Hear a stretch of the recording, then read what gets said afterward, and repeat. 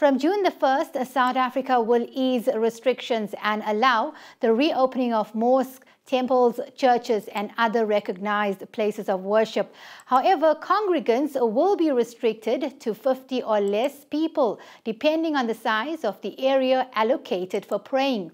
As the country moves into level 3 of the 5-level coronavirus lockdown next month, President Cyril Ramaphosa said he had discussed and received a number of proposals from religious leaders on the gradual reopening of some religious activities and the manner in which they would like to exercise their functions.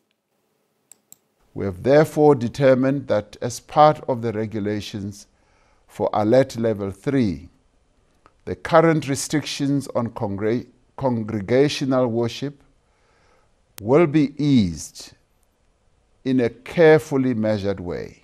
Churches, synagogues, mosques, temples, and other recognized places of worship may resume services, but these will be limited in size to 50 people or less, depending on the space available.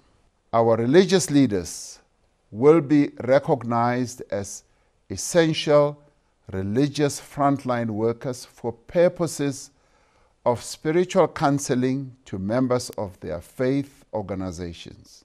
As we worked tirelessly to heal the divisions of the past, so too will our united action bring us healing from this pandemic.